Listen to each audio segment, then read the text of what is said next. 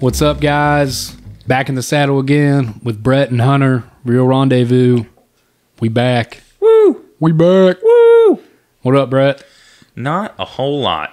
It never is. Yeah, I mean, there's actually been stuff going on, just not podcasting. Yeah. Whenever we're not doing this, I sleep in a hole in the ground until we're both free. Damn.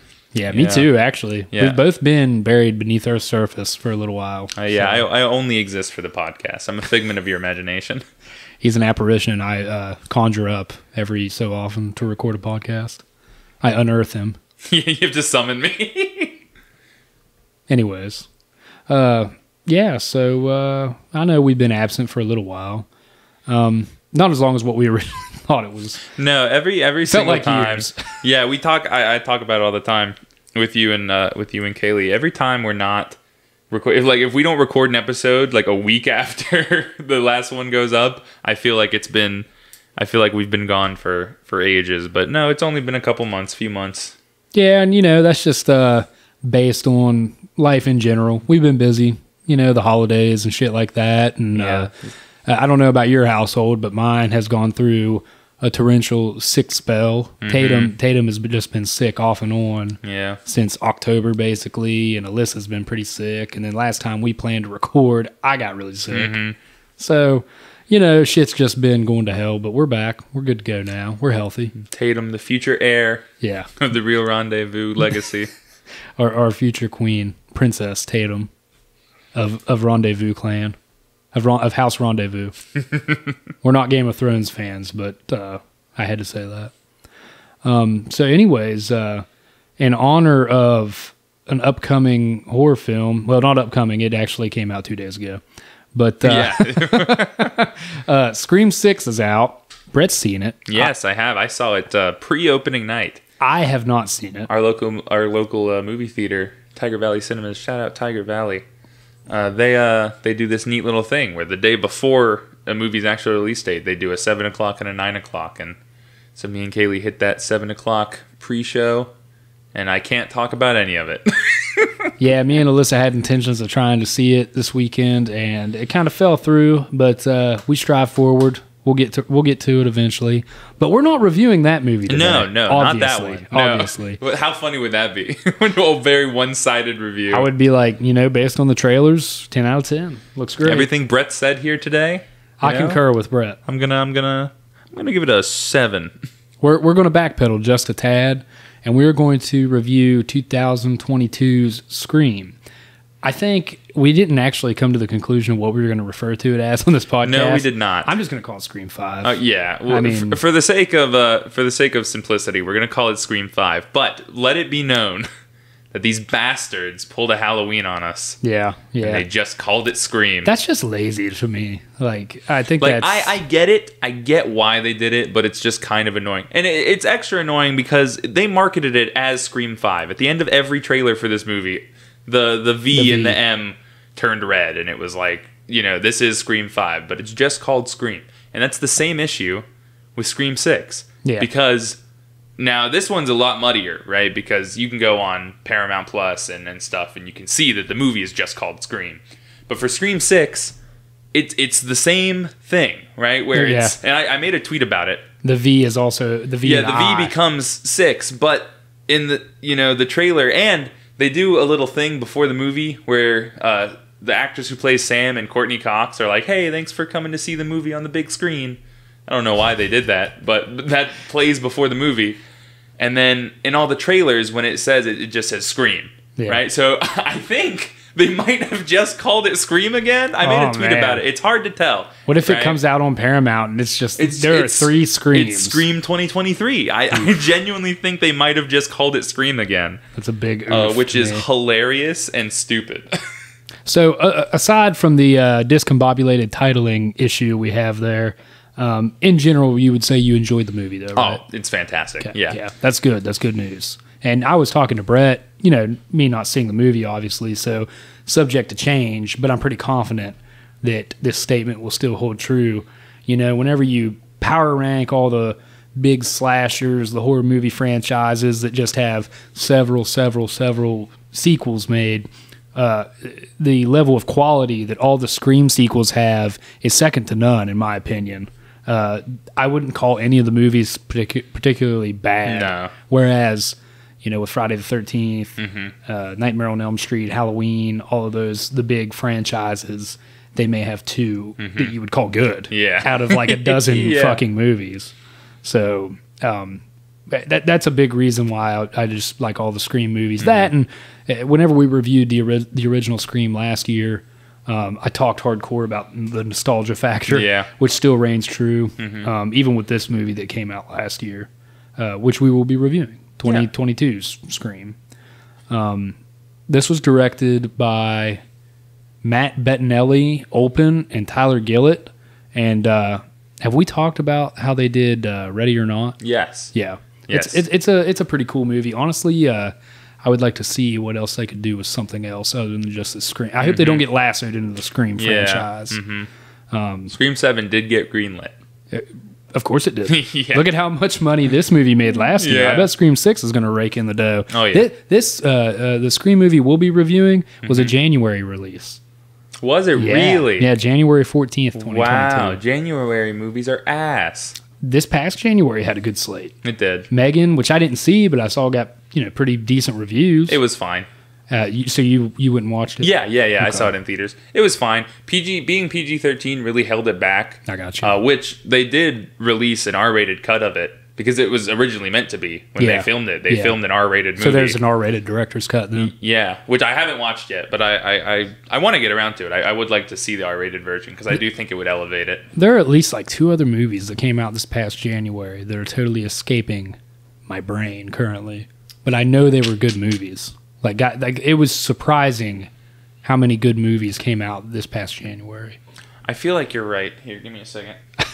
Our little magic box will tell us. Yeah, the Google machine. I'll try and ramble just a second here while you look into all that. We're not going to dive directly into Scream just yet. We're going to get back in the saddle like we usually do and blabber like for 40 minutes about other nerd shit like we always do. Infinity Pool.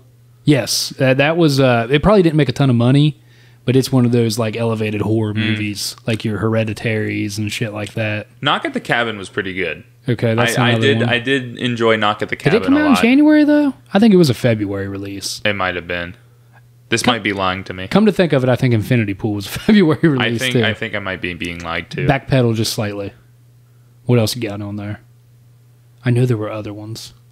Give me the other titles. Most of these are things I've never heard of.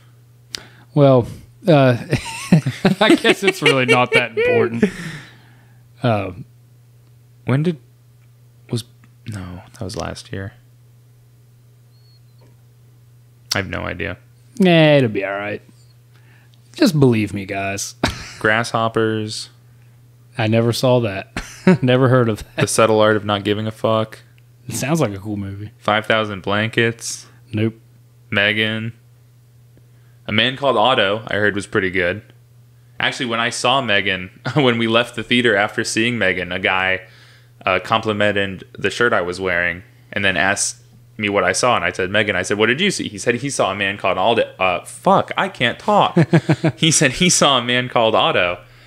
And it was a really funny exchange because he was like, oh, what's Megan about? And I was like, oh, this little girl boss doll that kills a bunch of people. And I was like, what's A Man Called Otto about? And he was like, oh, Tom Hanks is suicidal. And I was like, interesting. I remember when the trailers first released for A Man Called Otto, I thought it looked ass, for lack of better words. None of these are things. I think you might have just been wrong. Oh, Plane came out. I don't know if you saw Plane and thought that was good. No, but that's another one that wasn't as bad as everybody thought it was going to be. Oh, yeah? Yeah, that was one of the ones that I was discussing. Plane and, Megan. Those are all the big ones. Skidamarink, that one, I haven't seen that one, but a lot of people love that one. Anyways, let's just move on. Enough with all the movies that released in January of 2023. That was a totally unnecessary rabbit hole. Oh well, that's what it's all about. Yeah. Look at us, we're great. Anyways, what is the next thing that we were going to discuss here before we get into our Scream 2022 review? Well, I did wanna say a few words about the show itself. Yeah, that's what we need to about get this into. little baby that we have here, not to be confused with your actual baby. Let it all be known to the world that this is his first child. That's correct. But no, so it has been, well, it's been past the year anniversary, but the 1 year anniversary of this show was January 19th. That's a cool thing that released in January. Yeah, there you go. Look at that. That's a good January release.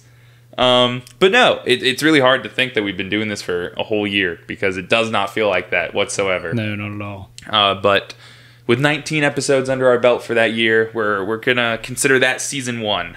We talked about this before, but we've never said it out loud here on the show. But basically, what the seasons are gonna be is just however many episodes we can get out in 1 year. Yeah. In a 365-day period, however many episodes come out, that is a season. So season 1 is done and gone. Bury it, forget about it. We are here, fresh, with season 2, episode 1. And it's cool. It's really cool. I thank you guys for allowing us to be able to do this for a whole year. Yeah, everybody that's given us a chance and just kind of, listened, and the few people that have actually followed up and listened to second episodes, third episodes, we appreciate you. Yeah, absolutely unreal.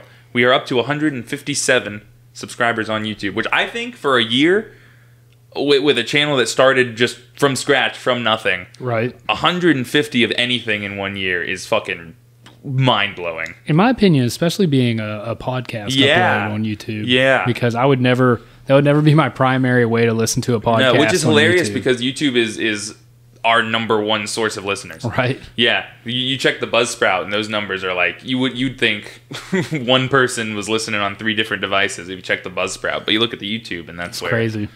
That algorithm, man, that YouTube algorithm, I think that's the main problem with the streaming service. I think I might have said this before, but it's like with Spotify and stuff, people have to like actively look us up. Like Spotify's not going to say, hey, here's this thing you might like, whereas YouTube is like pushing us hard. I don't listen to my podcast on Spotify. I listen on Apple Music, and it doesn't suggest any new material at all. I have to search everything I'm trying to find. So that's the biggest problem with that. Yeah, and Spotify is not much better. I know it's better with music, but as far as podcasts, I think it does the same shit. So, but yeah, with all that being said, it's awesome to still be doing this after a year, and it's awesome to have so many people that have supported us throughout that year. So thank you guys so much. Yeah, thank you very much. Awesome. Now we're gonna bullshit about some other stuff that happened while we've been gone. What do we got first? We can talk about The Last of Us. Ooh, yes. So, The Last of Us. Great show. That's all I need to say about that. Right off the bat.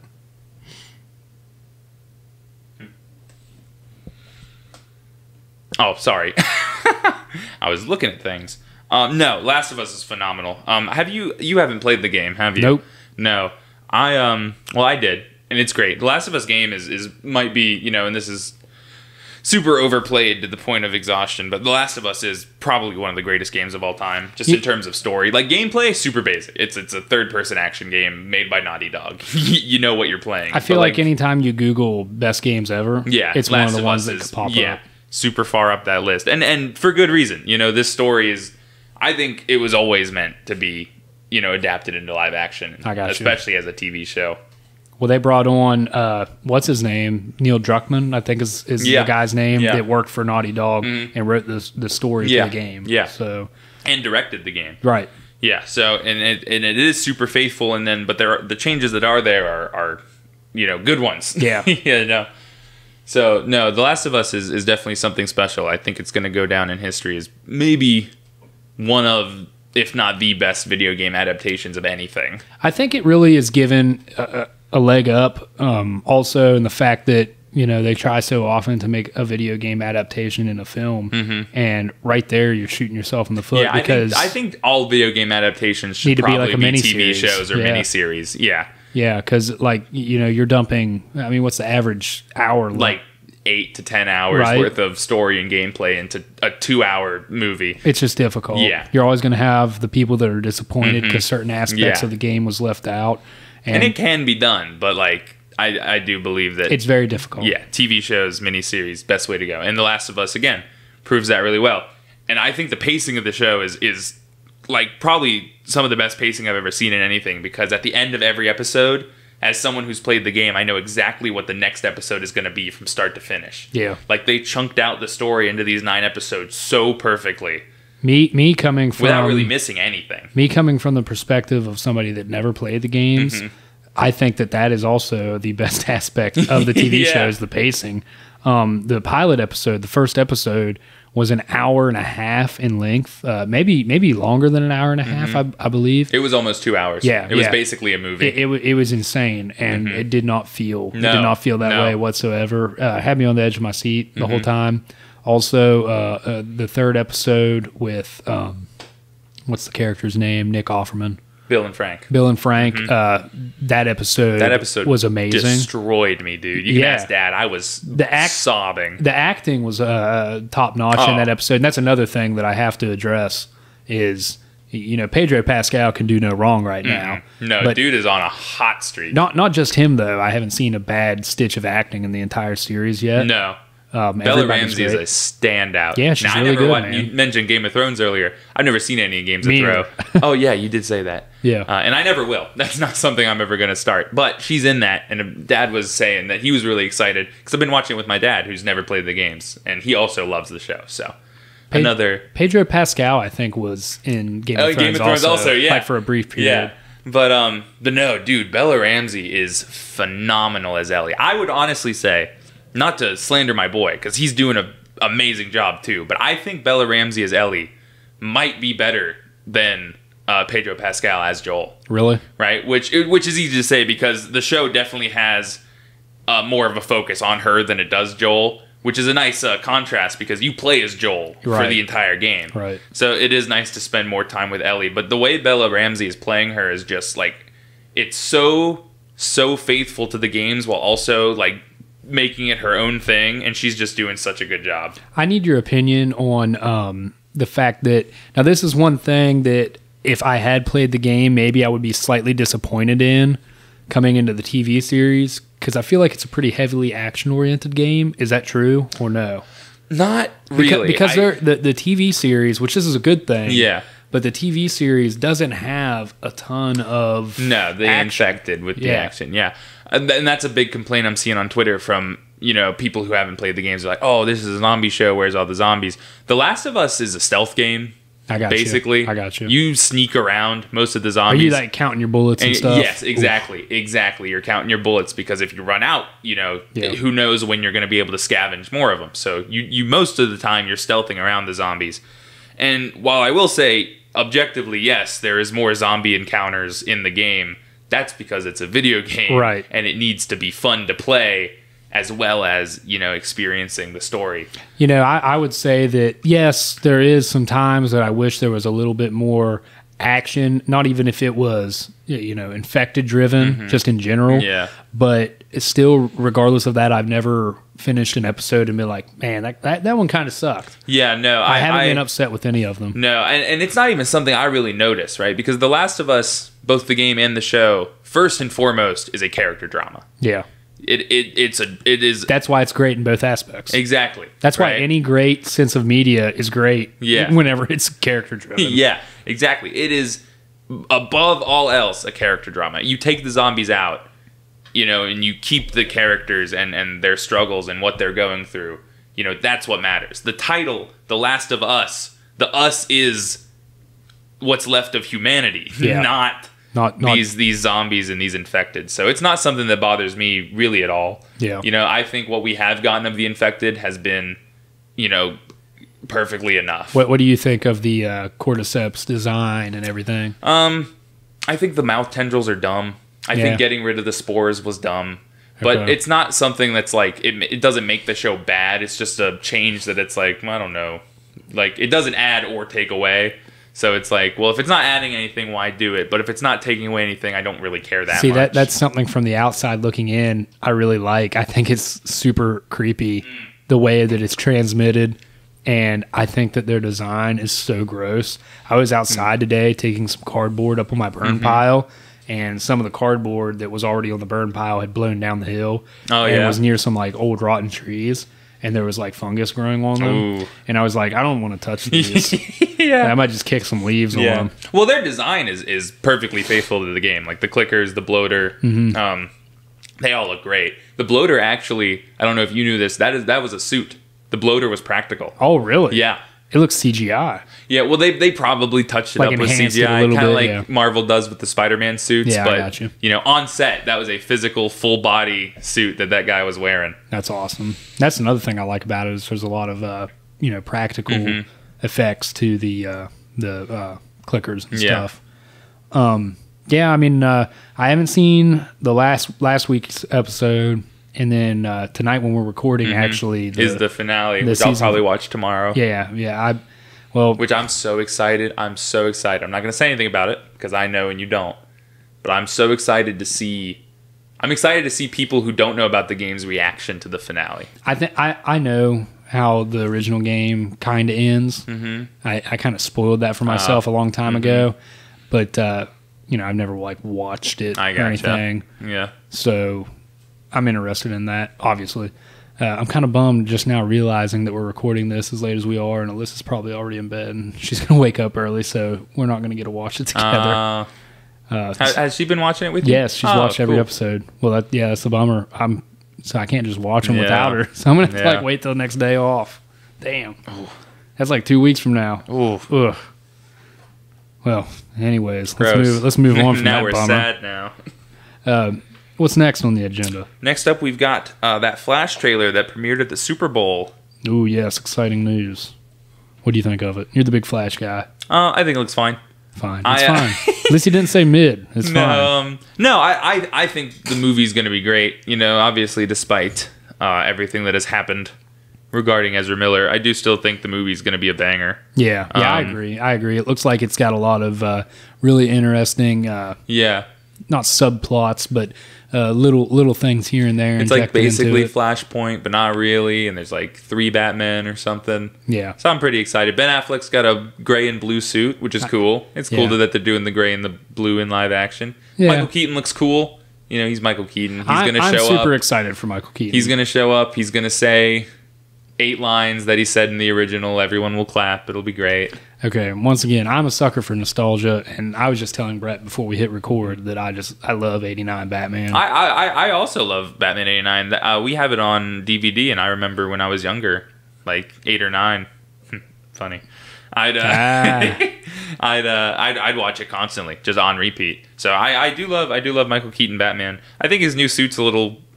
It's like too smooth. Yeah. It's like a weird complaint, but I think they should have just kept his old suit. His old suit kind of sucks, though, if we're being honest, too. I don't know. No, I actually really like the 89 suit. The only thing I like about it is... as resident suit guy. Yeah, well, I mean... Brett's stamp of approval on the 89 suit. That's a lot coming from you. But the biggest thing I like about it is the bright yellow bat symbol on the chest. In Batman Returns, at the end of the movie, he takes his mask off, but it's all latex. Yeah. It's all one mold. So when he takes the mask off, he literally rips it off. Yeah, and it looks like shit. But I like the cowl is probably my favorite part of the 89 suit because I like how kind of angular it is. It's got a lot of straight lines on it. I feel like it's furrowed, like he looks grumpy. Yeah, yeah. And I also love how the cape, which is something even the Batman hasn't really shown or done yet. I love when Batman's cape, when it's closed, is like a full body cloak over the shoulders. Yeah. I love that Keaton's cape literally just comes straight out of the symbol down, and he can close it, and sort of like a Dracula thing. It's not just a cape; it's a cowl. Yeah, exactly. Yeah, which I love. Yeah, shout out Batman animated series. Goated episode, the cape and the cowl. But yeah, I'm excited for Michael Keaton. And I'm also just really excited for more DC. I didn't see Black Adam, and I know you liked it. I did. It was enjoyable. And I don't have any reason why I hadn't seen it. I should watch it. I'm pumped up about DC. I think Ezra Miller is cool as Flash. It's kind of a bummer that everything happened to where he's not going to be involved anymore, but it is what it is. Yeah. And I'm also excited about where DC is headed with James Gunn, And I guess that kind of segues into our next perfectly, thing. Actually. But I think but real quick, I do think the trailer looked really good. Yeah. And I do want to say I have a lot of faith in that director, Andy Muschietti. I thought It 2017 was the best movie I saw that year. Yeah. And it's one of my favorite horror movies. It's probably in my top 10 favorite horror movies ever. And I got a lot of faith in him. I think he'll do really good. Yeah. And I'm excited to see what they do. The whole like Zod and Supergirl thing, I think, is going to be interesting to see. That's another thing I love is Michael Shannon as Zod. I think Michael Shannon is one of the best actors at playing a douche. Yeah. Like just being an evil person. Yeah. I think he's good. I guess my biggest worry for the Flash movie is that from everything we've seen, and even like the merchandising, they're definitely pushing Keaton more than they're pushing the Flash. Yeah. And now, so we've got Michael Keaton, which kind of sucks, and the Supergirl Zod stuff. I'm just wondering exactly how much of the Flash movie is actually going to be focused on the Flash. I think this actress playing as Supergirl looks hard as fuck. Oh too. yeah, like she looks like a badass. Yeah, super excited for. I think her name is Sasha Calle. Yeah, like she hasn't been in a whole lot, has she? No, I don't recognize her from anything. Yeah, but I think she looks great. She looks tough, but I do agree with what you're saying. Kind of, we should proceed with caution. Yeah, and like all the merchandising and like T-shirts and stuff. Like they released a poster. They released a poster, an official poster for the movie that said Batman twice in huge letters with Ben Affleck's symbol and Keaton's symbol, and then the very bottom of it said the Flash.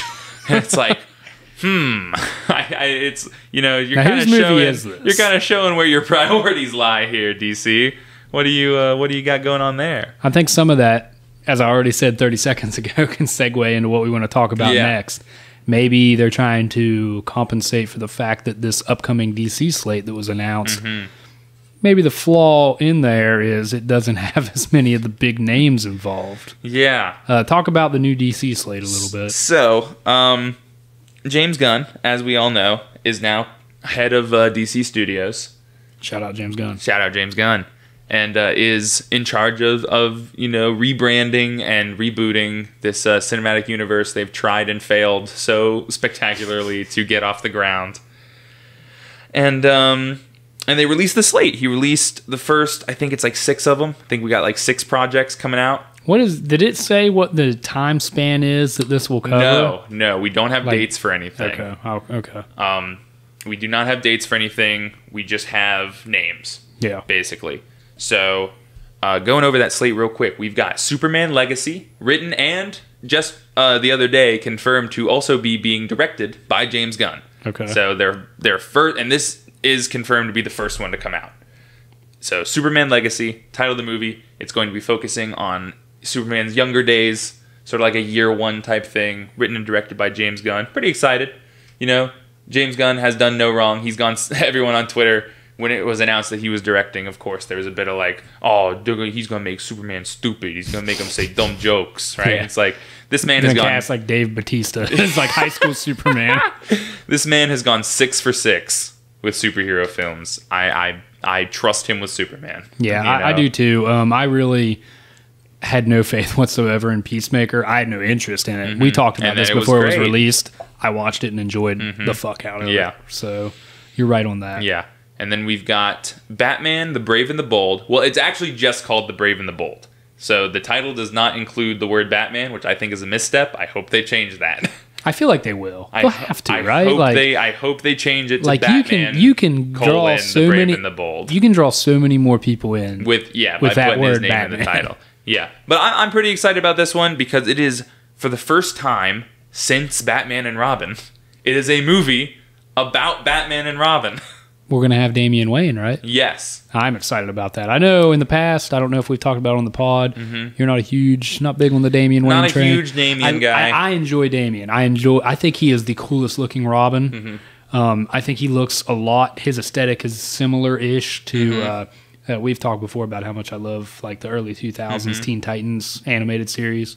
And I think he looks like that Robin some. That Robin is Dick Grayson. But regardless, I digress.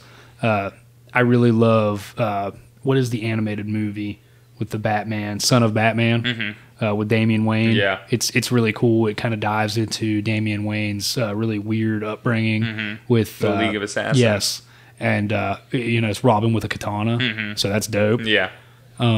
I'm looking forward to it. I know. I'm excited. I know you are too. I didn't mean to say you were, but I just really am glad to see bratty snot-nosed Damian Wayne. Despite my distaste for Damian Wayne as a character, I also do think it's kind of weird to start with him. I think it might be a bit jarring for general audiences who, when they were younger, may have watched Teen Titans and they're like, "Oh, Dick Grayson, that's Robin." And it's always been Dick Grayson. Yeah, right. And then it's like, here's this guy, but it's a different Robin that you probably haven't heard of. Yeah. But then again, as we'll see, the whole slate is kind of jarring to general audiences. Yes. James Gunn is definitely going whole hog into, just for people who already are fans of DC. Like, I don't think he's really trying to appeal to general audiences. But I'm excited to see Robin back on the big screen. I think that's some of James Gunn's appeal, though. Just to play devil's advocate here for a second. Like, basically everything he's ever put out has been obscure. Yeah. Or something kind of, not everybody is interested in. Yeah. And it's always succeeded. So, as we said, a lot of faith in James Gunn. No, I have complete faith in him. I think they're going to be good movies. And I'll go see all of them. Yeah, no doubt. But yeah, so that's Superman Legacy, Brave and the Bold. And then here we start getting into sort of the deep cuts. We've got The Authority. Right. And I am not going to sit here and pretend that I know shit about The Authority. When I found out about The Authority? When they announced The Authority. Exactly. That is the first time I'd ever heard of them. But from the research that I did do, The Authority is basically if every member of the Justice League was either Batman or Punisher. Right? So they are a group of vigilantes, some of them superpowered, who are cool with murder. The two headlining members of The Authority being, I believe, his name is the Midnighter, and he just is Batman. The Midnighter. He's like if Batman and Punisher had a baby. Man, that don't roll off the tongue very well. And then Apollo, who is like Superman if he went way hard into the sun branding, right? And that's all I know about The Authority. I know that they're no nonsense, they're vigilantes, and they're a team.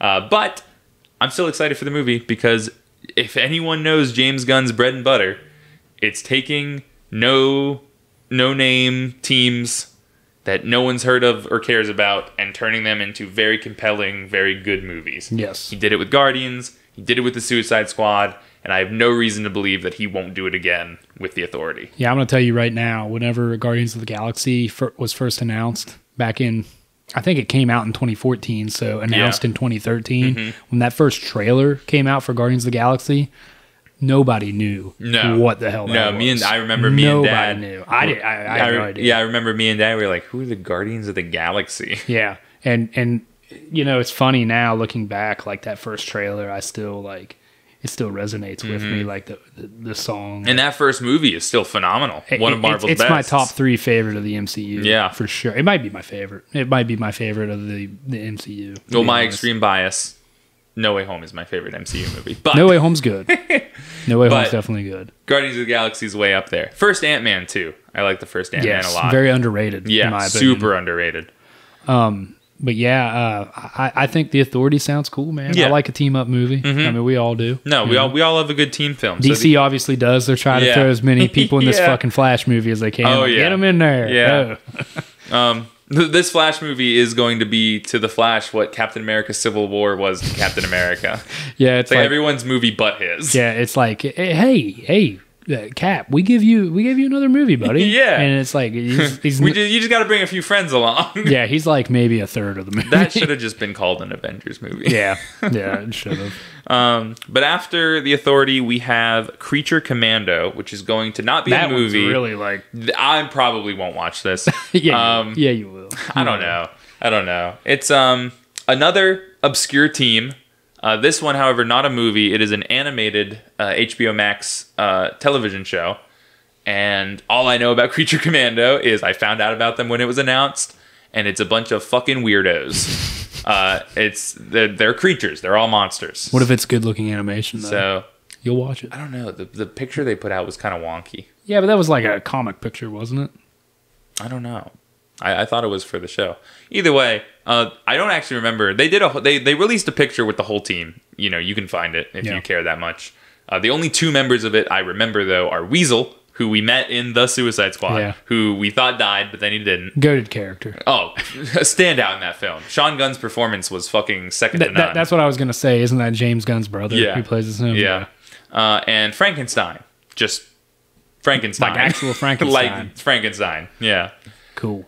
My personal history with the character of DC's Frankenstein is he looks really cool in Lego Batman 3, DC Superheroes, and I would play as him constantly in the free roam.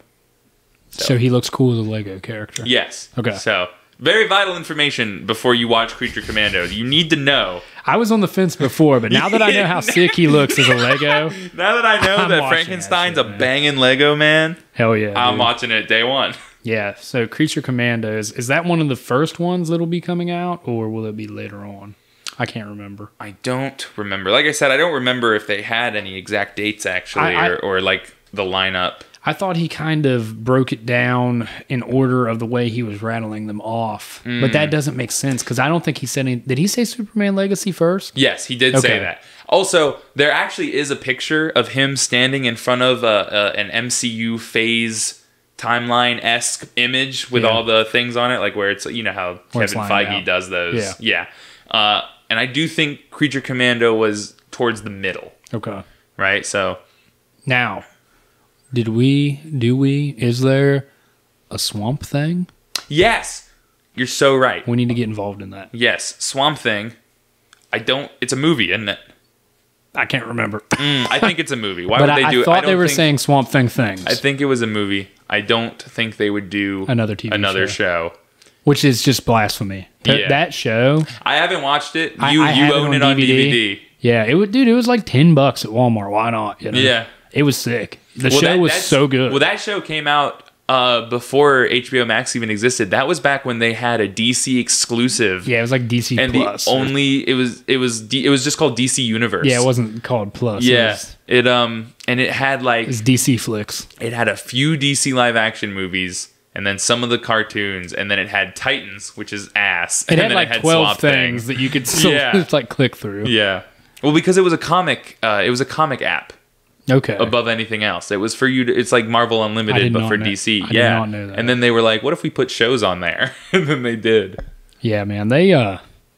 Poor DC. They've had a rough time. They just make weird decisions. Like, at a certain point, you got to stop feeling bad and just start blaming. Yeah. It's like, you're doing this to yourself at this point. Yeah, thank God James Gunn got involved. Hopefully he straightens some things out. Yeah. It sounds like it. But yeah, it does. So, Swamp Thing movie, looking forward to that. I accidentally, I don't know if I ever corrected myself, I accidentally gave you some misinformation on Twitter. About Guillermo del Toro? Yes. Well, that was a rumor that was not confirmed. I found that out later. He still technically could do it. Right. But which would be awesome. It was not confirmed at the time when I told you to look at it. You could not convince me of a better director for Swamp Thing than Guillermo del Toro. I really hope he gets the chance. Like, Swamp Thing is such a cool...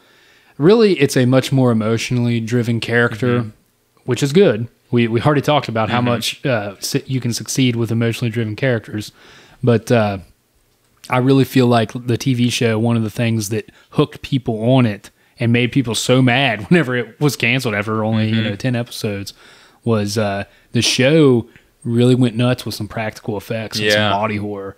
And like, I think that would be so, like, Guillermo del Toro, that's his bread and butter, is like practical effects and, creatures of the unknown and shit like that. I don't think you could pick a better director than Guillermo for that. So that's probably the one I'm most excited about. It's very horror adjacent too. Yeah. We saw in MCU's, what was it, Halloween special? Yeah, Werewolf by Night. Werewolf by Night with Man-Thing, similar character. Ted. Yeah, Ted. My mistake, Ted. He looked awesome. Oh yeah, and that was awesome. That whole release was really cool. So I'm looking forward to DC getting involved. Yeah, if they don't get Guillermo del Toro, they should get whoever did Werewolf by Night. Michael Giacchino. Yes, They should get that'd be good. He's like the GOAT soundtrack guy, in my opinion. He comes out swinging with a sick ass directorial debut. He can't miss. He can't miss. He has to be stopped. Here, I have a list of all of his misses. He's wearing too many hats. In case anybody was wondering, it's a blank paper. Hunter just opened his notebook to a blank page. The list of Michael Giacchino's misses. Yeah, man. He scored the Batman and countless other things. A lot of great animated movie scores, including The Incredibles. Yeah. He also did Zootopia.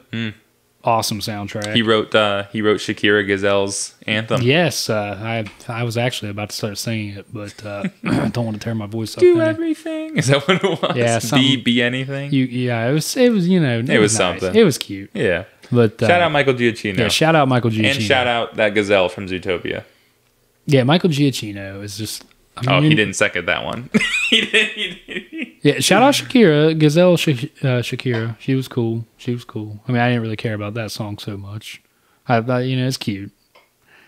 Oh well. But Swamp Thing is gonna be good. It's gonna be, and we're excited. I'm excited. All right, and then the last two, we'll speed through them here so we can get to the movie. I love that meme. So I think about it every time. Yeah, we're gonna jump right into it. All right, jump right into it. 40 minutes in. But no, the last two are also HBO Max shows. These ones live action. They are Green Lantern Corps, which is a buddy cop detective show. He literally said True Detective. Yeah. Like, you can't say, dude, don't say that and then fuck it up. Buddy. Yeah. Because that sets a bunch of people's expectations very high. A buddy cop detective show with Hal Jordan and Jon Stewart. I like that we're getting both. I do too. It eliminates any debate of who it should be or who it shouldn't. When I think of Green Lantern, I always think of Justice League Unlimited's Jon Stewart. Jon Stewart was a badass, dude. Like, I always thought Green Lantern was such a lame superhero until I watched. I've always been a pretty big Green Lantern fan. Really? I love the idea. His powers are just cool to me. I never liked it until I watched Justice League Unlimited, and just like he's a badass in it. This is going to be very embarrassing, but when I was younger, I actually really, really liked the Ryan Reynolds 2011 movie. Well, that's not that embarrassing. I mean, it's hey, nostalgia's strong. Yeah, it'll get you. And honestly, it does still have a special place in my heart. Yeah, there's nothing wrong with that. But like that scene where he makes the Hot Wheels track and then everyone makes fun of him for it, it's fucking hilarious. I've never seen the movie. You haven't seen it? Wow. Yeah, I'm not upset I haven't seen it. No, I mean, you shouldn't be, but that's wild to me. I feel like everyone's unfortunately seen that movie. Nope, not me. But yeah, I'm excited for Green Lantern Corps because I just think Green Lantern should be used more. Yeah, DC has a problem of just like, which I think it's good that they brought James Gunn in because DC has a huge problem of just sleeping on very cool characters. DC has obviously a huge roster, but I think DC has arguably a bigger top end roster. Yeah. You know what I mean? Because of the Justice League. The Justice League is arguably more famous. I guess I shouldn't say this because the Avengers is obviously famous now. Yeah. But when I was young, growing up, when I think of superhero team ups, I think of like the old 70s like shitty cartoon Justice Friends. And that top end of DC characters is pretty big. My biggest culture shock of all time is when I found out that before Robert Downey Jr.'s Iron Man came out in 2008, Iron Man was considered a B-list character. Did you know that? Yeah. I had no clue. Yeah. That movie almost didn't get made because Marvel didn't have faith that an Iron Man movie would sell. Wow. That's funny too, because when Marvel was actually giving movie rights back in like the late 90s and early thousands, it was to like obscure characters. Not obscure, but just like Blade, and then like Daredevil's definitely a B-list character. Yeah. And then what else did they have? Punisher, 04. Thomas Jane, coded movie. Really good. Yeah. Check out. Yeah. If you ever want to hear anyone talk about that, actually, a link in the description if you're watching on YouTube. Yeah. If you want a good review on that, we know a couple guys. Chances are you've probably already seen it. It's got a lot of views. Yeah. You're probably mad. You're like, this isn't the movie. Yeah. But anyways, I like the top end of DC's roster more than Marvel's, arguably. I don't know if I'd say that, but I think that DC has the number one superhero in the whole world. You do love Batman. Batman is the number one superhero in the entire world, in the history of the whole world. I do think if I showed a picture to like an old lady at work, and like one was Batman and one was Iron Man, she would probably recognize Batman over Iron Man. Iron Man is definitely A-list now, though. Yeah. But I do think even people who, like, for people who don't follow it as closely as people like us do, I do think Batman is more recognizable. Mm-hmm. Yeah, definitely. Mm-hmm. What's the last one? The last one on the slate is kind of weird. I don't know. They all have been. Well, yeah, but I don't know. Weirder than Creature Commandos?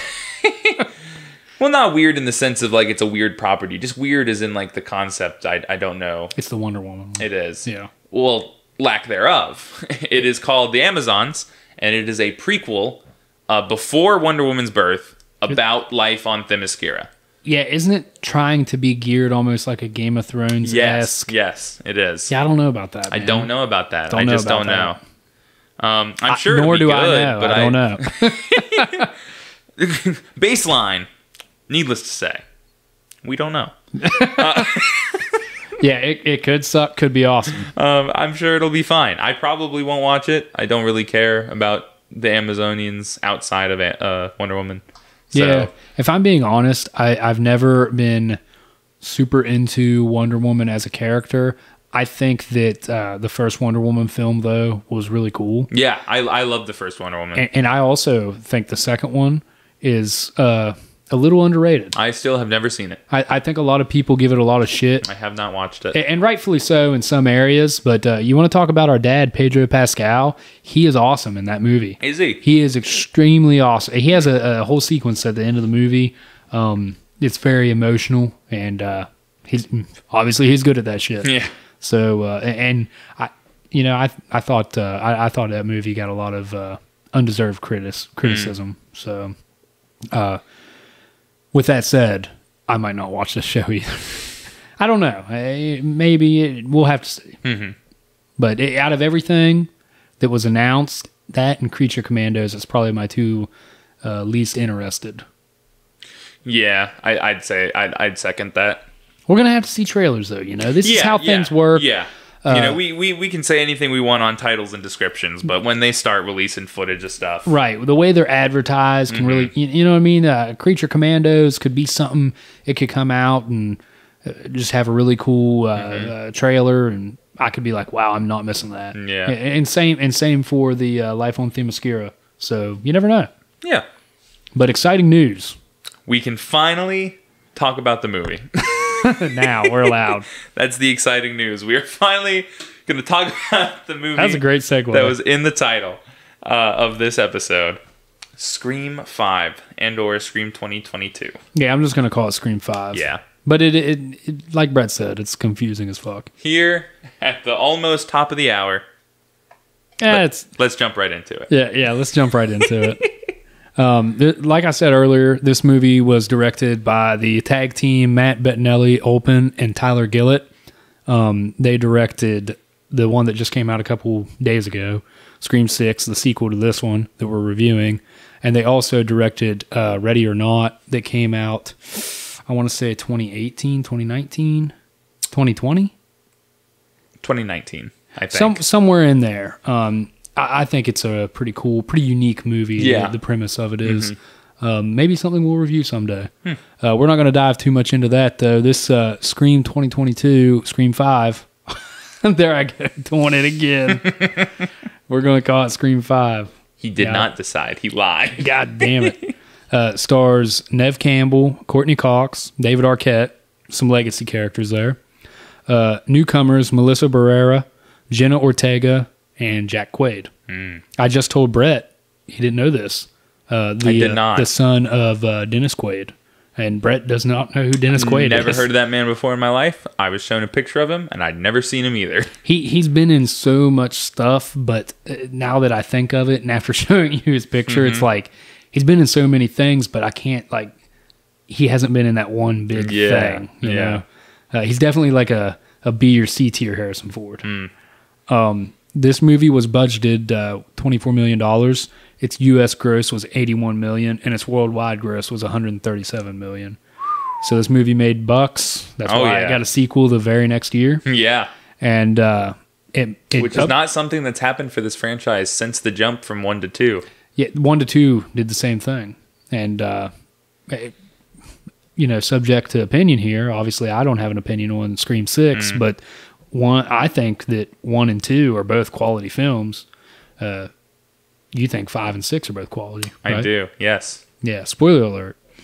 I like 5 too, but we'll get to that. This movie was, I always like to drop, who does the score, who the composer is. This guy's name's Brian Tyler.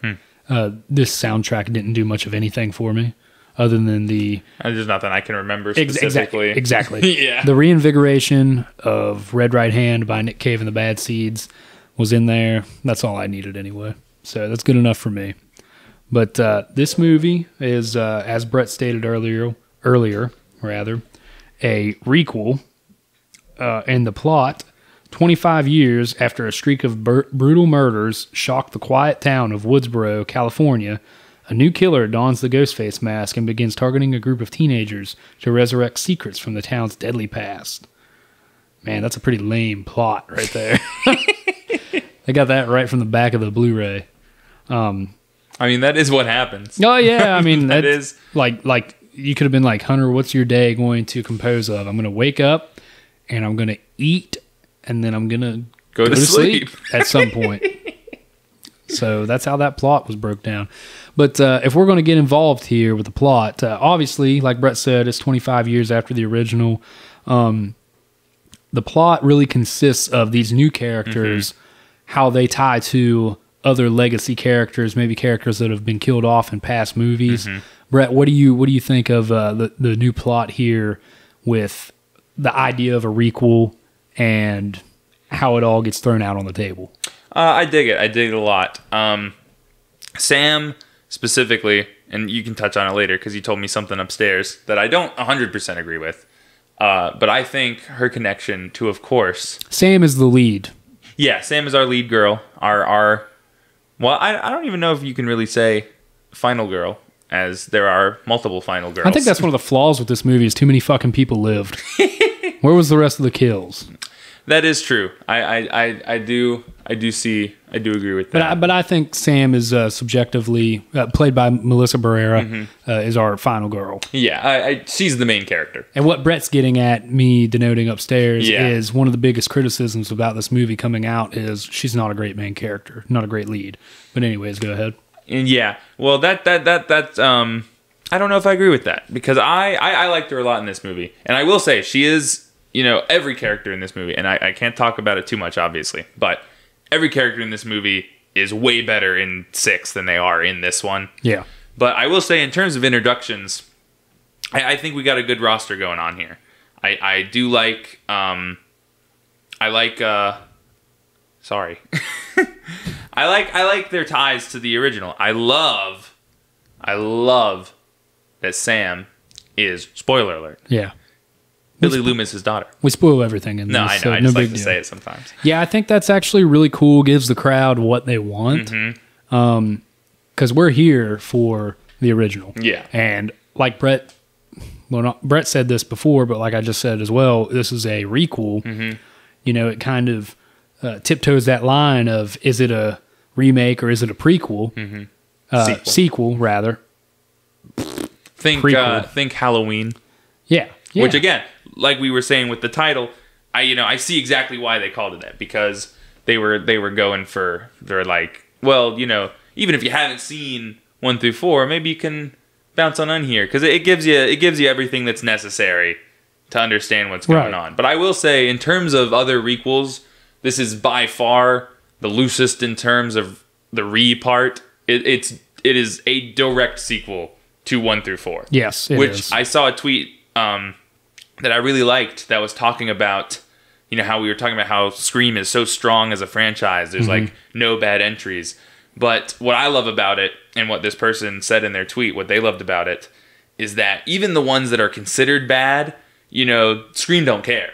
Yeah. They play right. It's still canon. Yes. They're not going to pussy out of 5 fucking movies, Halloween, to just pretend they didn't happen. 3 and 4 aren't that good, There's stuff to like, but they're not like that great. Right. Scream 5 doesn't care. They happen, and we're going to talk about what happened in them. And obviously I haven't seen Scream 6, but I like how it reinvigorates characters that were skipped over in 5. with excuse me, Hayden Panettiere's character, Kirby. Yeah. That's her name. Yeah, but I really like that the legacy characters that are involved are actually not related to the new characters. The new characters are related to other legacy characters. So it's kind of like this cool influx of, familiar faces, but new faces that feel familiar. Take aspects of familiar faces. And this is something they touch on throughout the movie a lot, too. And it wouldn't be a Scream movie without that. Yeah. To touch on another specific example of that, Randy, favorite boy Randy, my man Randy, fuck you Scream 2 for killing Randy. It's the worst part of the movie. Worst part of the movie. But Randy has a niece and a nephew, Chad and Mindy. And Mindy is our new Randy. Yeah. She takes after her uncle, and she talks about it. She's big movie buff. Yeah, big movie buff. Talks about she's the one. She gives us a whole She's the one who gives us the Randy speech, the rules of the movie. She gives the 5-minute requel definition exposition halfway through the movie. The rules of the requel. Yeah, it's really cool and interesting, and like I said, it wouldn't be a Scream movie without the self-awareness. With that said, with the way the plot develops and stuff, this movie does take itself seriously sometimes too.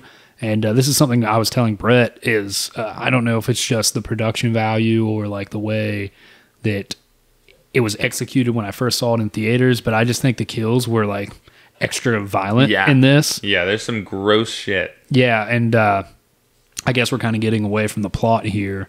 There's not really much else to touch base on with the plot. Not really, not until we get to the... Yeah, you got new characters that are getting attacked by a new ghost face. They get the legacy characters to come back and try and help them. For about 2 hours, a lot of them die.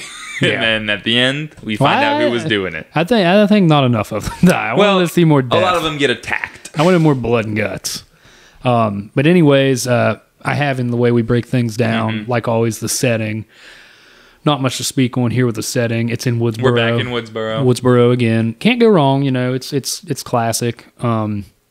There's a sequence that takes place in a hospital, but the biggest thing with the setting is the third act takes place in Stu Macher's house, which is really cool.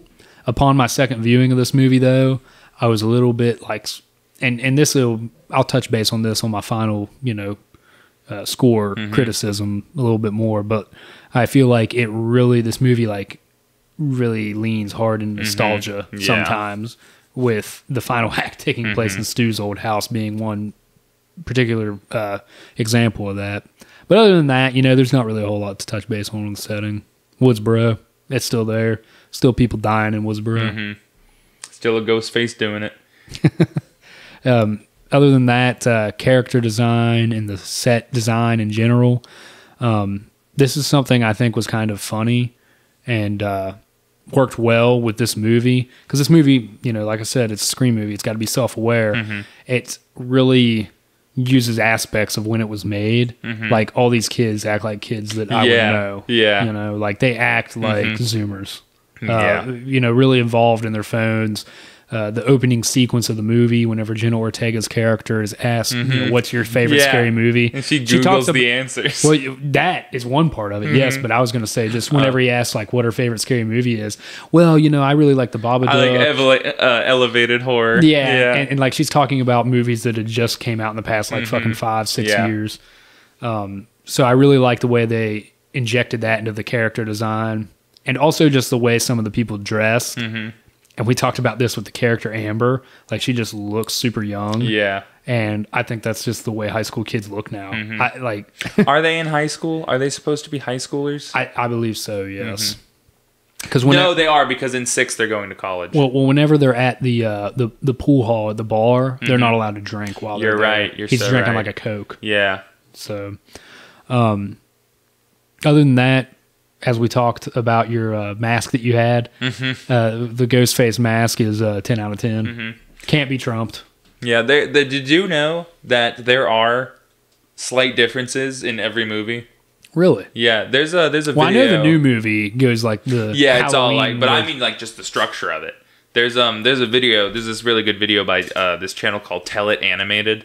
They do animated breakdowns of the evolution of a character throughout different movies, and they have one on Ghostface, and it does a pretty good job of breaking down all the differences between the mask. It's all really small shit that doesn't subtle. Matter. Like the eyes are a little squintier, or like the cheekbones are like sculpted in a different way. I'm gonna have to check that out. Yeah, no, it is really cool. It's pretty neat. Yeah, but Ghostface is timeless. Oh yeah, I think if they ever changed him, it would be the end of the world. Which is why that MTV series bombed. Yeah, what did they do to him in that? He's got like well, in the final season, it's just Ghostface, right? But for the first two, because I think there's 3 seasons, I haven't watched it. But for the first 2, it's like an imitation Ghostface who, instead of using the very widely available Ghostface costume, has like it's almost like a hockey mask. It's like one of those weird like molded mannequin masks. Like it just looks like a normal person's like blank face, and they like spray painted the eyes black. It's really weird. That sucks. It's super weird, and it sucks. Especially whenever it's supposed to be like a play on Ghostface. Yeah, but I think it's because, which is hilarious to me, how rights and stuff works. Because it's like, why would you sell the IP to MTV if they weren't allowed to use Ghostface? Yeah. But that's like how Gotham wasn't allowed to call Jerome the Joker, right? It's like, you can use all these characters, you can say all these things, but you can't have Joker. Yeah, that's why they don't call him that. Wasn't that Cameron Monaghan? Yes, it was. Yeah, but dude's underrated. So I do believe that those first 2 seasons he looks like that because they legally couldn't use the Ghostface. That's insane. And then I think that was lifted for the 3rd season, and that's why it's regular Ghostface. But yeah, super weird. Talking about the characters here, I do like sorry, I'm saying multiple times. I do really like the newly introduced characters. Aside from Melissa Berea's Sam, I do think that she kind of isn't great as a lead. I don't think she's bad by any means. I just don't see how she was the one that they were like, this girl's got to carry this franchise now. Which that might change in the 6th one. I know you said everybody's a lot better in the 6th one. Oh, yeah. I do like Jenna Ortega, even though she's not used in this movie a whole lot. The shining star here, though, is Jack Quaid. Yeah. He is really great as Sam's boyfriend throughout the movie. And then at the conclusion of the movie, turns out he's the killer. You know, of course the boyfriend is. He had me pegged from the start. Yeah. Never trust the love interest. Yeah, and the way he flips that scene is really great. Dude, I love the line where after he stabs her, he goes, I know, it's a bummer, it's me. Dude, that line, it's just such a good line, and he delivers it so well. Like, he's so earnest about it. Yeah, see, like, there's 2 killers. It's him, and then Jenna Ortega's character, Tara, her friend Amber, are the 2 killers. And I think that Amber is really going over the top, trying to be like the Stu character. She's definitely trying to be Stu. And she kind of sucks at it. A little bit. I think Jack Quaid is doing both Stu and Billy. Yeah. He really I think he's great in both. No, Jack Quaid is just such a phenomenal actor. Jack Quaid, of course, is best known for his role as Hugh Campbell in The Boys. Yeah. Which I will say, besides Scream 5, is the only thing I've ever seen him in. Yeah. Which is a travesty. Put Jack Quaid in more stuff, please. Throwback to our fan cast episode. I'd still love to see him as Donatello. You know, I'm surprised he hasn't been in more stuff since this movie came out. Since the success of The Boys. Well, both, yeah. I mean, they're both successful. Yeah. And he's kind of the lead he's not the lead in this, but he's the killer. Yeah. Know? And he's just so good. Jack Quaid is doing the best job in this movie. Yeah, he steals everyone the show. Here, Jack Quaid is doing the best job. The legacy characters we get, Neve Campbell as Sidney Prescott, the original final girl, and the entire series. Her, Gail Weathers, Courtney Cox, and David Arquette as Dewey. I really kind of feel like they're phoned in a little bit. I don't think the acting was great. Not Dewey. I think David Arquette's doing a really good job. He was the only one that was good. Yeah. Spoiler alert, they kill him halfway through the movie. They killed Dewey, which I will say... One of them had to die. Was a good choice. One of them needed to die. One of the legacy characters had to die. And I think they did Dewey because they knew that would be the one that would have the most impact. Yes. You know, they're not going to kill Sidney. But, you know, Gail kind of sucks. I think everybody wanted Gale. It'd be sad if Gale died, but no one would care nearly as much as if they killed fucking Dewey. Man. Dewey and that's has been everybody's favorite, and that's why for so long I think in the franchise they've always toyed with us thinking he's gonna die. Yeah, well, he actually in the original script of the first movie he was meant to be dead. Really, right? He was supposed to die, but to leave it open ended, the director Wes Craven told David Arquette, "Hey, when you're being wheeled by on the stretcher, do a little hand motion just to like allude to the fact that you might come back." And then David Arquette gives a big ass thumbs up as he's wheeled by. He was like, "I'm making more money. Come on, guys. Don't kick me out of the sequel." So, and then that becomes the running gag. Dewey will get hurt, but he's not dead. And then, so I think that's another reason that he was the perfect choice to kill in this. That's one thing that I think you have to applaud the Scream franchise for too. Is it's no holds barred. They like to kill the fan favorites. Yeah, Randy in the second one, Dewey Absolutely. in this one. Me and Kaylee actually, because before we went and saw Scream 6, we binged because I had only ever seen the first one when we reviewed it in season 1, which was great. But I had only ever seen that one, and then 6 was coming out, and I was like, I want to see Scream 6 in theaters. I think that'll be a cool thing to do. Yeah. So I sat down with my girlfriend, and we watched 1, 2. One day because we ran out of time, but then we watched 3, 4, and 5 another day. We binged all of them in 2 days, and one thing we said to each other was like, we really liked how they weren't afraid to kill main characters. Yeah. Another death that I think is in the franchise a little underrated, but something I always thought was bullshit. In the first one, we get teased to this potential villain, Cotton Weary, played by Liev Schreiber, and he's only seen in like a sequence on TV. Yeah, it's one scene. Yeah, and he's like a pretty big name actor. And then in the sequel, in Scream 2, he's only in the final act, really. I mean, he's got a couple little scenes. Yeah. But I always thought, like, okay, well, he kind of becomes a hero at the end and saves Sydney at the end of Scream 2. And then when he's in the introduction of Scream 3, I'm like, oh, cool, more Cotton. And then I realize, no, he's going to die. He's the opening kill. Yeah, he is the opening death. Fuck. And so Scream's not afraid to kill the big names, and we got more of that in Scream 5 with Dewey. Unfortunately. Speaking about opening kills, that's another thing I really like about this one is as derivative as it is, and how heavily leaning it is on the overall franchise. I do think they do a lot of cool new stuff, and subvert your expectations, because the opening kill of Scream 5 is not a kill at all.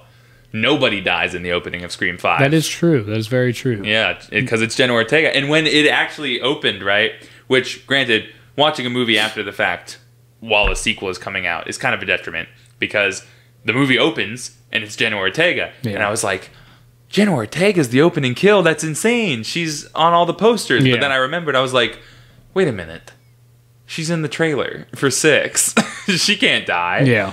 And I was like, and that's kind of how I felt with all the characters, right? Because it's like, oh, they're all in the trailer for Scream 6. None of these people die. Yeah. And, like I said a minute ago, I do think that's one of this movie's flaws, is there's not a whole lot of murder. There's at least 2-3 sequences where there are 4 sequences where somebody almost dies. Yeah. Tara in the opening act, Sam, Mindy, and Chad. That's kind of a bummer. Chad is the weirdest survive, because that dude got stabbed like 8 times. He got brutalized. Yeah. He got bodied, dude. Yeah. I think talking about the characters just a little bit more here, like I said, because I've just been bouncing all over the place, but Sam is okay as the lead. She's not great. She's not bad. I think Tara is good, Jenna Ortega. But this was kind of right before she blew up in 2022, and I think they realized that after the fact. Yeah. I don't know if she's in 6 a ton. Not as much as you would think. Well, because she's barely in 5. She's in the opening sequence. I actually, in my cons, I wrote Waste of Jenna Ortega. Yeah. Well, they didn't realize that. They didn't know it.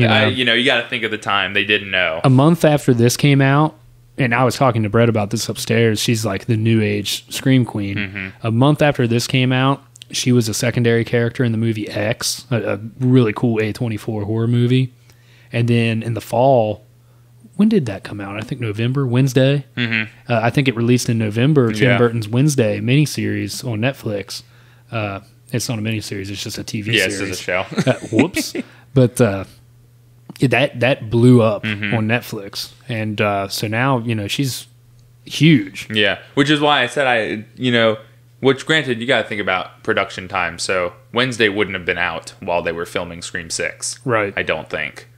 Or it would just coming out. Yeah. So maybe that's another reason why. And she is in it a lot more, obviously, because she's not in the hospital for the whole movie. Yeah.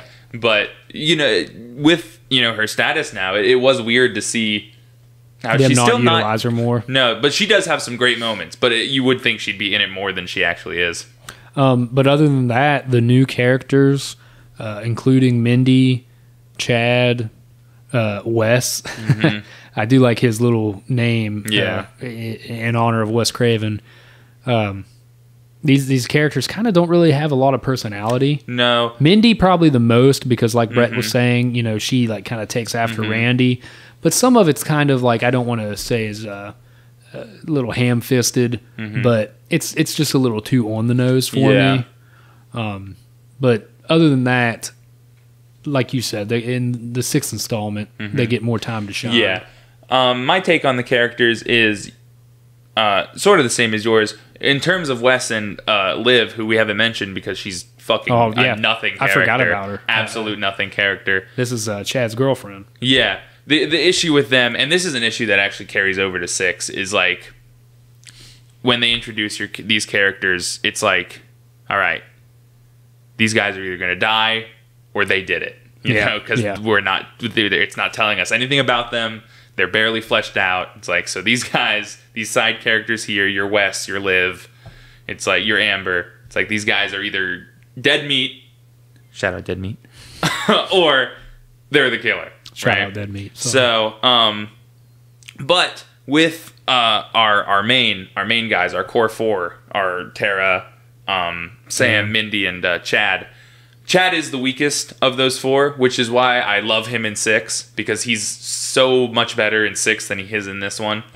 But my favorite thing about the characters, specifically Sam and Mindy, is, movies that have characters that are related to legacy characters have this trend where it's in name only. They're just like, look at this guy. They're related to this other person, and like that's where it stops. So I love that they, invoke the spirit of that character. It's like Randy's niece probably would have grown up watching movies with him. Yeah. Probably would take away some of his personality. Now, Sam makes a little less sense because she didn't know Billy. She never met him. Right. Which I think it's weird that she sees a ghost version of him. Let's go ahead and talk about a negative for both of us is the Ghost Billy. Yeah, Ghost Billy is a cool idea, but weirdly executed. Yeah. She did not know this man. Yeah. There's no... which I do think it's kind of cool that her vision of him in her mind is... him like the day he got murdered. Yeah. Or not murdered, but because I took that as like... that's what would have been like in the newspapers. Yeah. That's what it would have been like on the news talking about the story. That would be like the only thing she knows about him. About her dad is that he was a psychopath. Is that he was a psychopath. Yeah. But, and this is a pro and a con for me because I love that being Billy Loomis's daughter, she kind of takes away some of that attitude, some of those mannerisms. Yeah. But also, why the fuck would she take away any of those mannerisms of a man she did not grow up with? Right. I hate the idea, and this is something other movies do, I hate the idea that personality is genetic. Yeah. It's like, oh, you're just like your dad. Apple doesn't fall too far from the tree, to a character that did not grow up in a household with that dad. Yeah. That's not how development works. You pick up on traits from being exposed to somebody. So there is no reason she would act anything like him. Yeah. And it leads to a really cool kill, but it's like, why is she doing that? Yeah. That's not... I don't know why she would take that away. Yeah. It also leads to a dumbass line that I hate. Yeah, you did hate that line. I hated it the moment I heard it when I watched it with Kaylee. She said that, and I was like, "That's a stupid fucking line." Yeah, when I first saw it in theaters, I didn't really realize it, but sitting there with you watching it earlier, I was like, "Wow, that does suck." Yeah, for context, some of the dialogue's just generally not great in this movie. Yeah, some of the I well, in my cons I wrote that one shitty line Sam says at the end, but I do think there are a few characters that have some.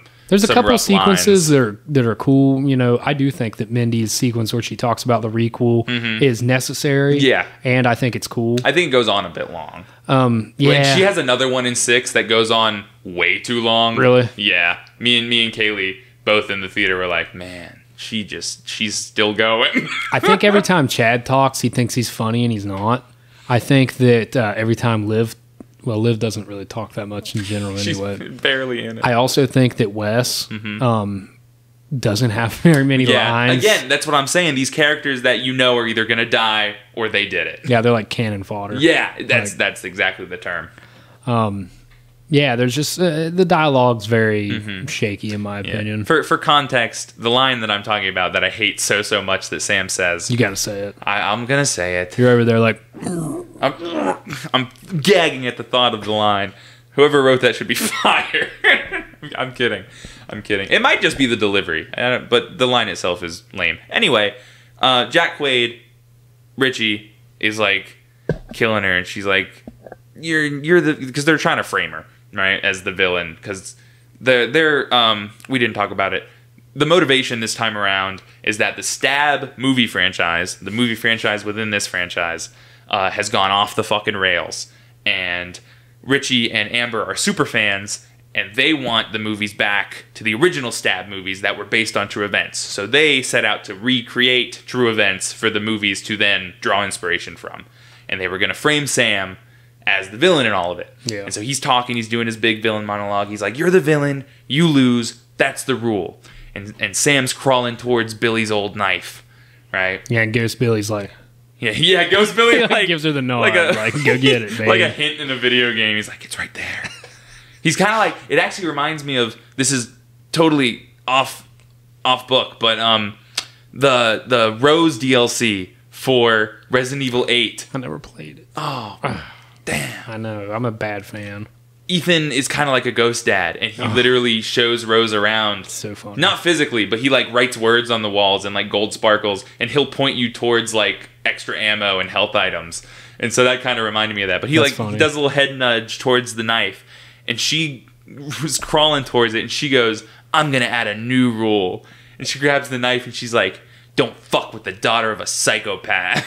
Or like she says, serial killer. Yeah, serial killer. She goes, "Don't fuck with the daughter of a serial killer." Yeah, it it's just kind of makes you cringe, Christ. don't it? That was just such a bad line, and she delivers it. It's just, cringe is the best way to describe it. It's the worst line in the movie. Yeah, so speaking of dialogue, I guess that kind of falls under our last category here that we're going to touch on, production and direction. I think this movie in general was pretty well directed. Whenever you're directing the 5th installment of a franchise that the last 4 were made by the same guy, you got big shoes to fill. Yeah, huge especially shoes to whenever fill. it's Wes Craven. Wes fucking Craven. Like, whenever you think of like all-time horror directors, he's got to be top 5. Oh yeah, for sure top 10. But in my opinion, he's somewhere in the top 5 probably. This team of Bettinelli-Olpin and Gillett, I think they do a good job. As I said before, I really like their first big feature film, Ready or Not. I think some of the writing, obviously, as we talked about with the dialogue, is shaky.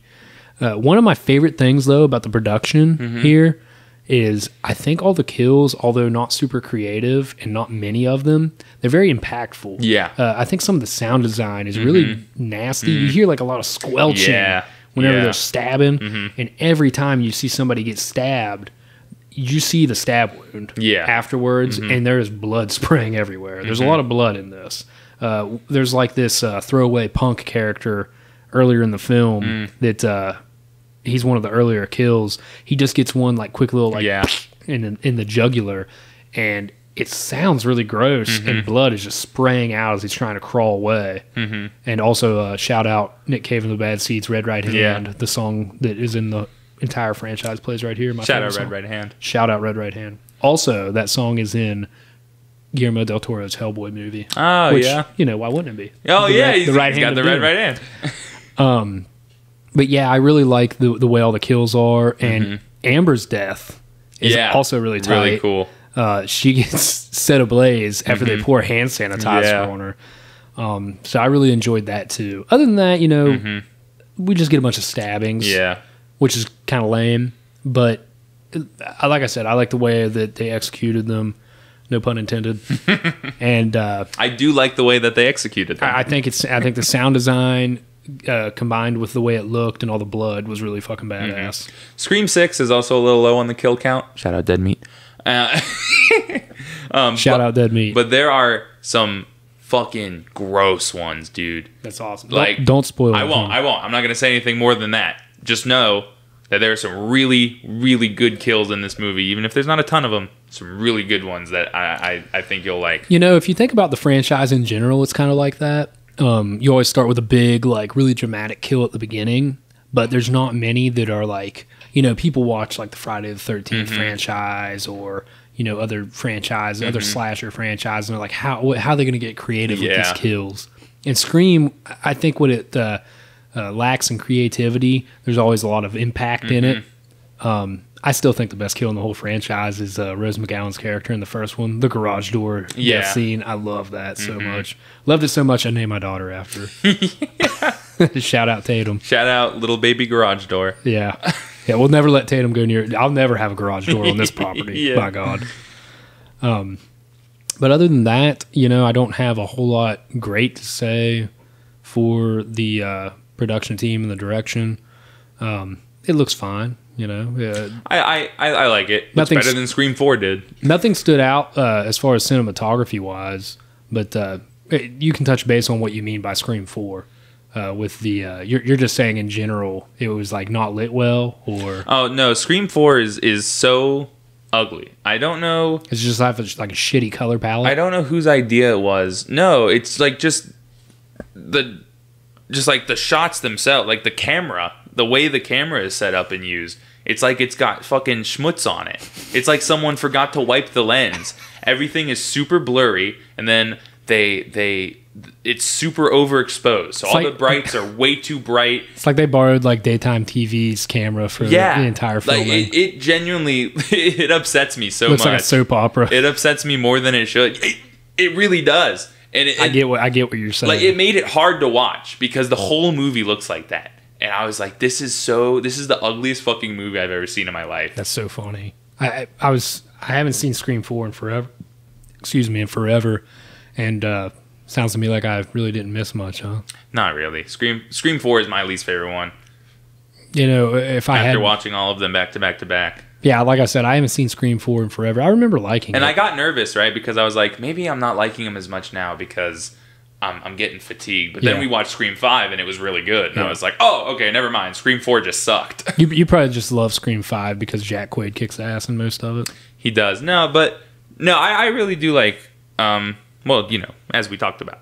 I already told you all the things that I liked about it. But Jack Quaid definitely pads that score up a whole lot. Hey, one other thing I do want to touch base on with the kills that I like in this movie. As I said, I like the punk boy getting his jugular stabbed. I love the way Amber gets torched at the end.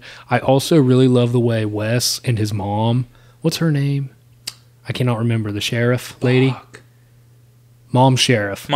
She the way her and Wes their kill also, like, it's not anything creative, but they're killed in broad daylight, like in a suburb, like just right in their house. That whole sequence in terms of direction, that's got some sweet cat and mouse stuff going on. The whole sequence with Wes, and every time he opens a door or shuts something, it plays the like jump scare sound, but he's not there. Yeah, like and then teasers. He's just at the front door. Like he wasn't hiding. He was just literally right outside. There. Yeah. That whole segment is really good. Yeah, I thought that was a really cool sequence. So I do like the kills in general in this movie, though lacking in quantity. Quality is not. So.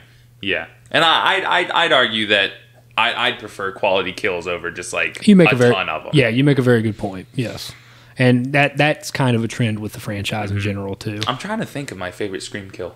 My favorite slasher kill of all time is from a Friday the 13th movie. I don't remember exactly which one, but it's when Jason just bashes that fucking girl in the sleeping bag against a tree. That's in Jason X, I think.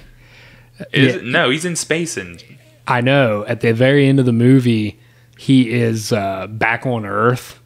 I think he like falls out of space in like a rocket. No. What it is this is going to be confusing. But in Jason X, where they're at in space, they also have like these VR like training things that they wear and train for different shit.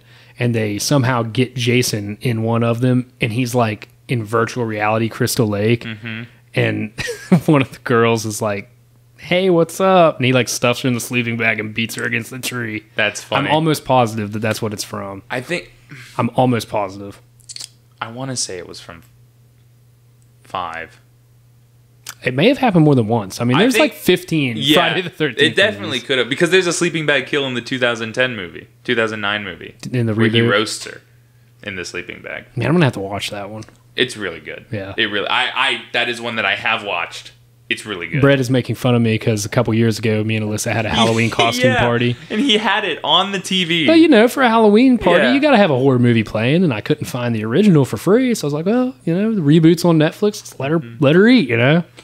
I didn't look at it not one time. I was hosting my party. I do think the one that I'm talking about, the sleeping bag one, is either from 4 or 5 because, again, information courtesy of Dead Meat James. Love that guy. He does a lot of behind the scenes stuff. That's what I love about the kill count so much is the production history that he gives. Because it was a lot longer of a kill, but the MPAA made them cut it down to just one hit. So like they originally shot him like absolutely brutalizing this sleeping bag over the stew inside this bag. But they cut it down to just one. So in the actual movie, he just picks up one sleeping bag, slams it against a tree, and then drops it, and then walks away. What if we're getting in the weeds here? But what if like he just beat her against the like a wall or the tree until there's no like inside the sleeping bag? It's like liquid. It's like the exterior is soaked and dripping with blood. Yeah. Like, well, that's why I just love the idea because Jason. It's like this bag of meat now. Jason's my second favorite slasher villain. It's because he's just so like. He's just a fucking mammoth of a dude. Just a unit, and so dude. He just like doesn't even need a machete. Literally just slams a bitch against a tree and she's fucking dead. Yeah. Boom, bitch went down. Yeah, bam, super bitch. Sydney, super bitch.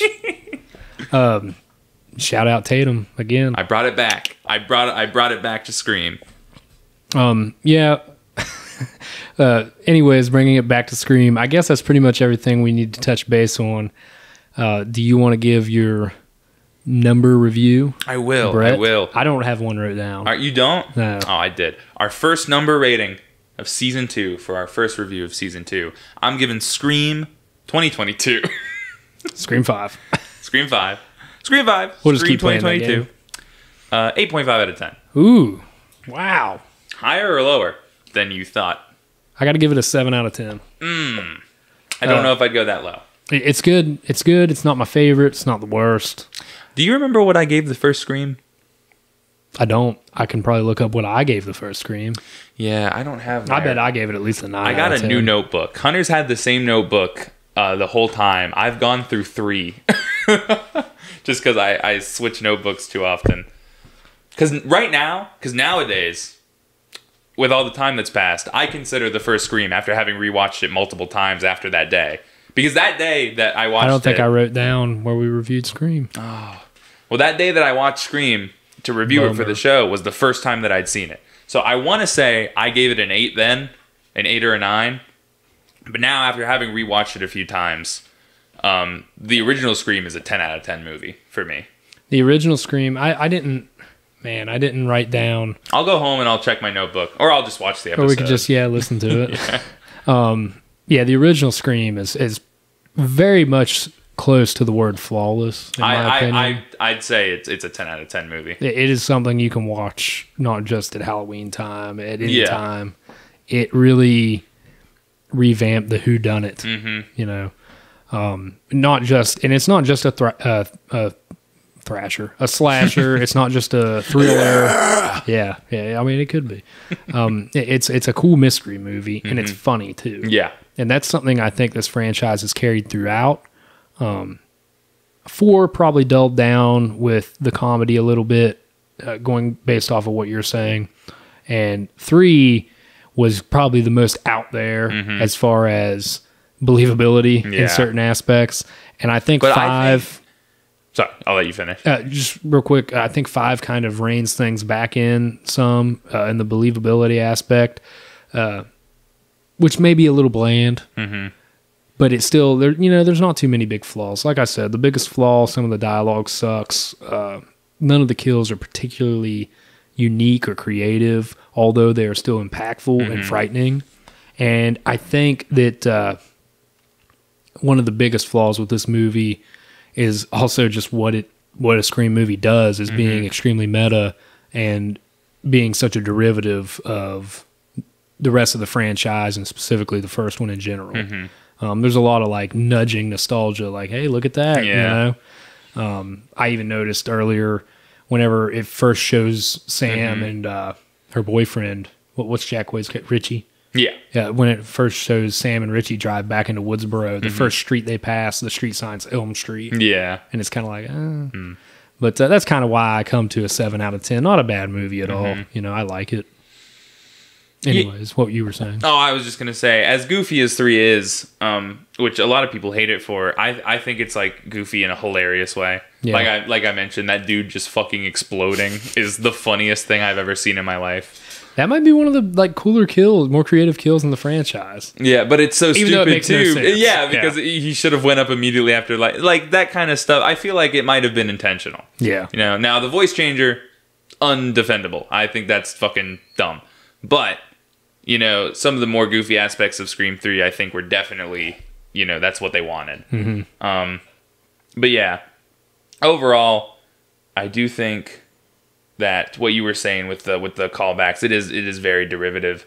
And I will say, like I told you on Instagram, Scream 6 is definitely the most meta Scream we've had since Scream 3, right? But I think you might be more okay with it in Scream 6 because, you know, in this one, it's like nostalgia bait, whereas in Scream 6, it's meta because it is integral to the plot. I got you. So I think, you know, like I think Scream 6 might just be, if Scream 5 was them, you know, learning the ropes of Scream, you know, Scream 6 is them putting it in full force. The characters are better. Craft in that one. The meta-ness is used better to fuller effect.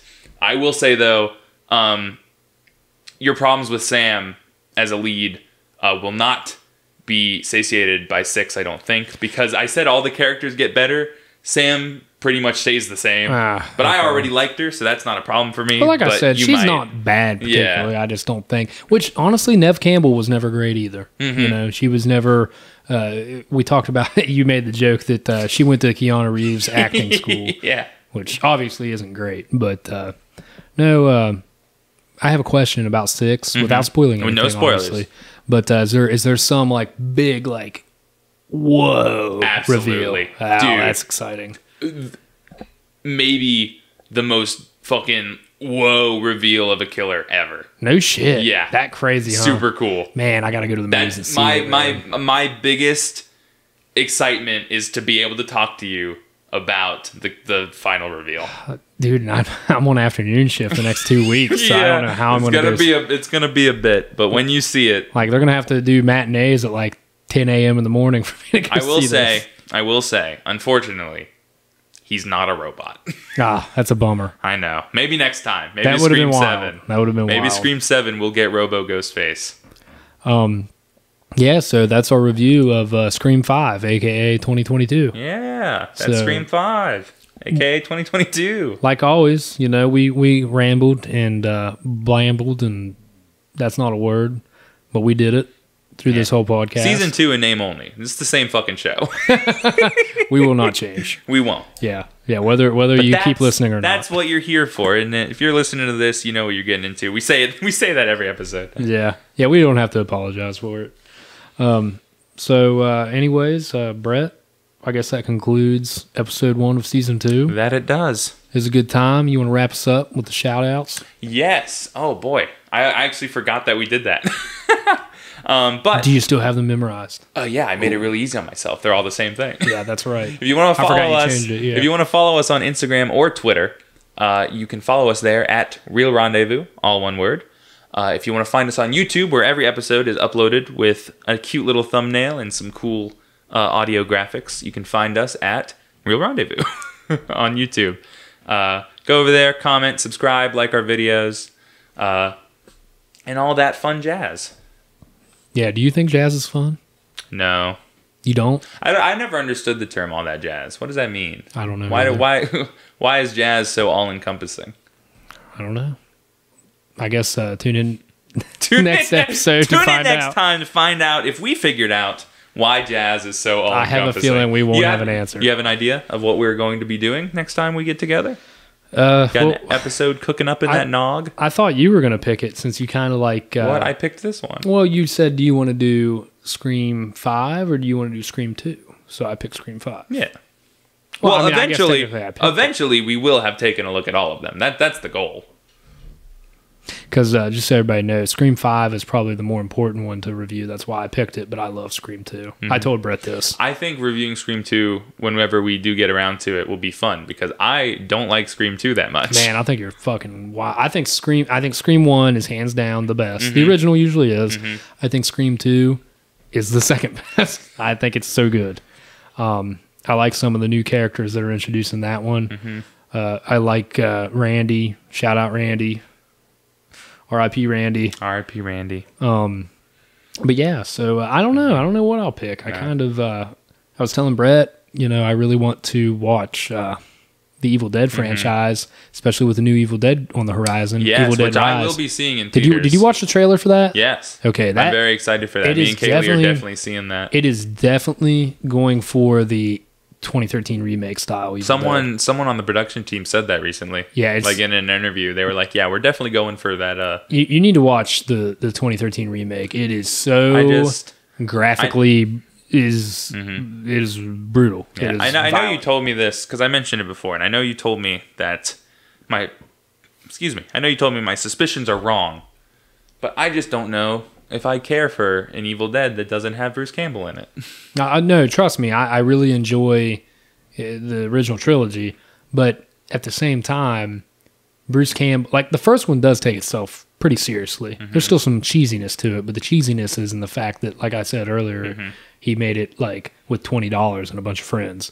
But the second one, Evil Dead 2, I think the subtitle is Dead by Dawn. It's almost like a requel. Yes. Immediately? Yes.